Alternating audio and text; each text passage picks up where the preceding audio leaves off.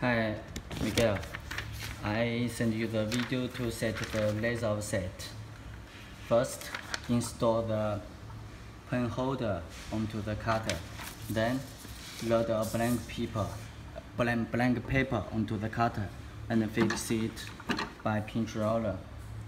We move to one place and use head to bring up and down the pen to make sure that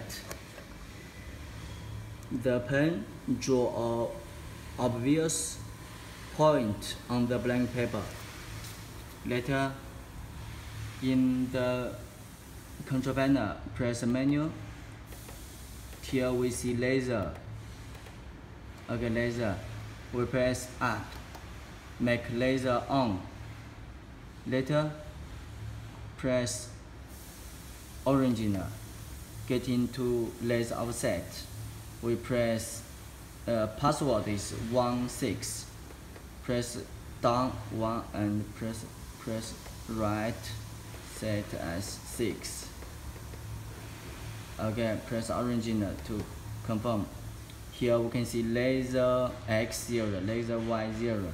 So here my cutter doesn't have laser point, but your cutter has a laser point, so you will see the laser is on.